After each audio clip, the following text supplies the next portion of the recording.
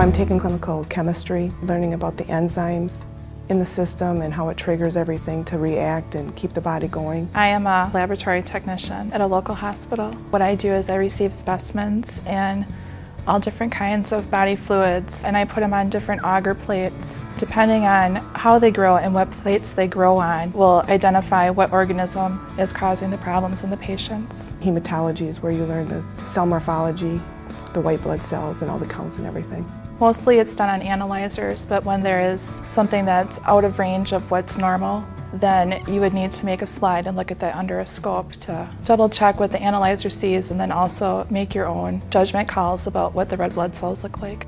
I like to learn and everything's new for me, so I've been really enjoying everything.